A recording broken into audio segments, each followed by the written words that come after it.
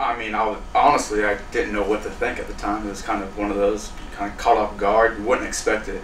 As you know, incoming freshman, you had all kind of people in front of you, and it's just a very humbling, very, just satisfying feeling. I guess you could say, put in all the hard work and it's paying off, and not only for yourself, but and ultimately to make the team as best as you can help them out.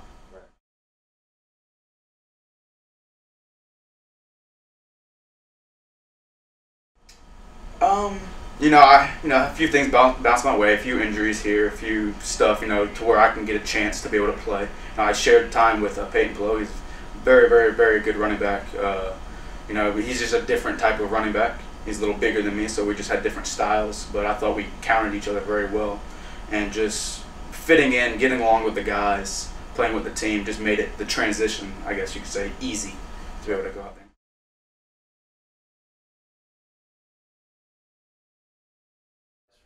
Like I told you, like I just mentioned, Peyton. He just graduated this year, and I really looked up to him. He's been in the program since his freshman year.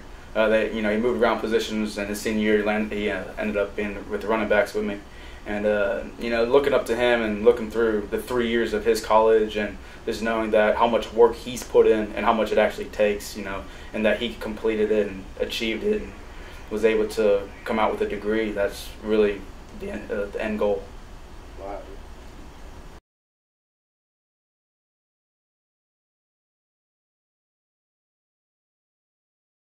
Coming into a new scene, new team, new everything, you just don't know what to expect.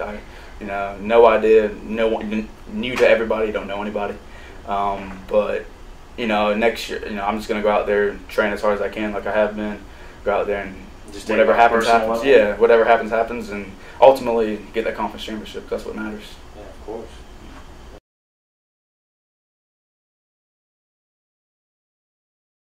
I guess, like you just said, hard work, I think, does pay off. I think the harder you work, the more you will be rewarded, whether it be right away or later on, not just in football and sports, but in life in general.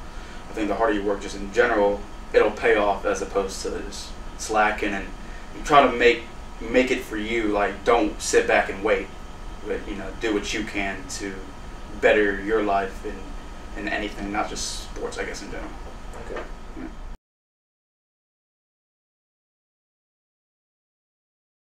There's a change, going up early, in the summer, my friends are still back home, and I'm up there taking classes and working out with the team, getting to know the guys, and that was a big change. Luckily, I'm not too far from home, so I was able to come home on the weekends. But once the season cranks up, it's full force. All your time is to football and school, and it was just a big adjustment. But it only took it took about 2 months, I'd say, before I was finally completely settled in, and then got to know everybody, made a bunch of friends, and started to enjoy it.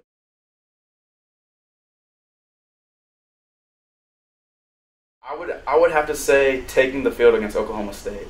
Even though the outcome wasn't what we wanted, but just taking the field out there and being in front of 60,000 people, I think was just something you dream of as a football player, just in general, no matter what age, you dream of playing in front of thousands of people.